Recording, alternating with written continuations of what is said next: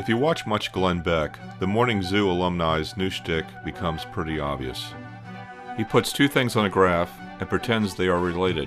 In this case, a contemporary Joe Klein and a Walter Lippmann from the Treaty of Versailles. How many lives can the man squeeze into 5 minutes? Prepare to be amazed.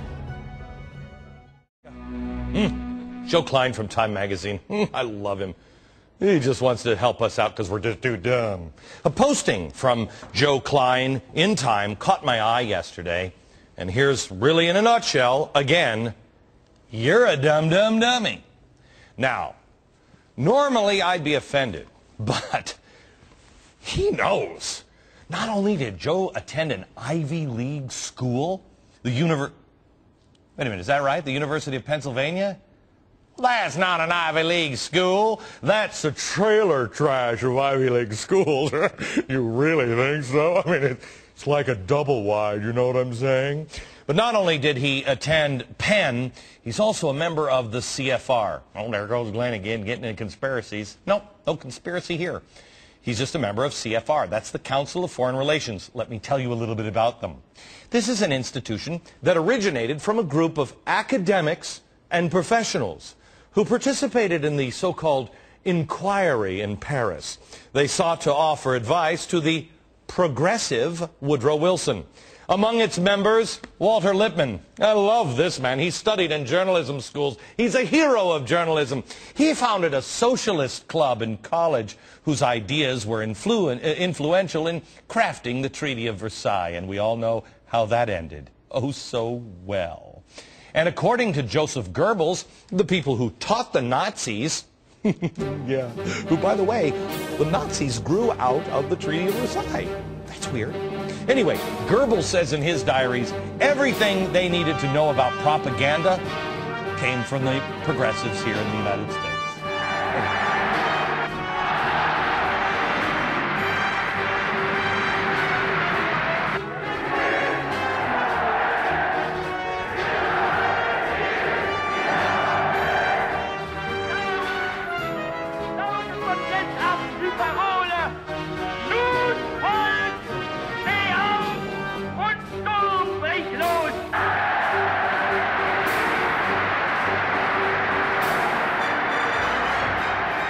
So, Joe Klein, he's hanging out with these progressive people, and he says, you're just stupid. According to Time's Joe Klein, why? Well, for one thing, you don't think the stimulus money was well spent. I know. What a moron, right? But Joe corrected your incredible stupidity on the issue, and here's what he said. Absolutely amazing poll results from CNN today about $787 billion in stimulus. Nearly 3 out of 4 Americans think the money was wasted. On second thought, they may be right. It was wasted on them. Indeed, the largest single item in the package, $288 billion, is tax relief for 95% of the American public. This money is that magical $60 or $80 per month that you've been finding in your paycheck since last spring.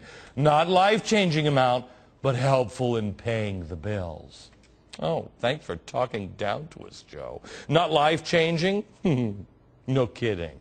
The only thing is, Joe, not only is it not life-changing, but about 15 million people are going to find out on April 15th that they have to pay some or maybe all of that magic money they got from Obama back to the government.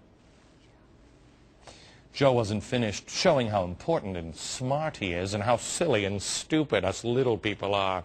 The next highest amount was $275 billion in grants and loans to the states. This is why your child's teacher wasn't laid off and why the fire station has remained open and goes woo, woo, woo, and why you're not paying even higher state and local taxes to close the local budget hole. Oh, I guess Joe knows that all of our teachers were about to be laid off. All of them. Maybe all of the nation's school superintendents report directly to Joe Klein at Time magazine. I don't know how the phones work, because this one never does. Maybe Joe Klein could explain how that magic voice could come out of this end and I can talk into this end. Are there little people that live in this phone? However, he did find out, Joe of course is exactly right, that that's where we'd make our cuts first. Our children's teachers. Because we couldn't care less about our children's education. Obviously, that's how we all got so dumb. And then, bam, after that, we dump all the fire department people. Yeah, so our homes could burn down to the ground, and we'd have a little cup, and we'd stand and go, oh, why is our house burning down? Did the sun crash into it? But Joe, I'd be disappointed. In fact, I am a little disappointed in you that you didn't throw in the fact that every last police officer also would have been fired. As a libertarian, why is Beck supporting the notion of public schools? Shouldn't his heart go all pitter-patter to the days closer to when the ink was still wet on the Constitution, where any free education was likely sponsored by a businessman, seeking cheap factory child labor? More to the point, in my locality, schools were facing mass layoffs of public school teachers, which was largely offset by stimulus money. I'm sorry, I've got a drinking problem. Finally, some truth.